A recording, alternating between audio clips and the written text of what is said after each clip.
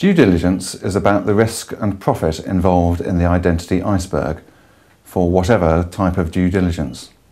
It may be for AML, market access, takeovers, debt recovery, financial market espionage, or business growth. Due diligence may be carried out on potential clients, counterparties, politically exposed persons, competitors, joint venture partners, debtors, or staff. So what do you really know about your target? How much are they really worth? How did they make their money? How are they going to make you money? How do they make decisions? What picture do you have of them? What risks are your staff taking for you? How does your regulator view you? Is your due diligence sufficient?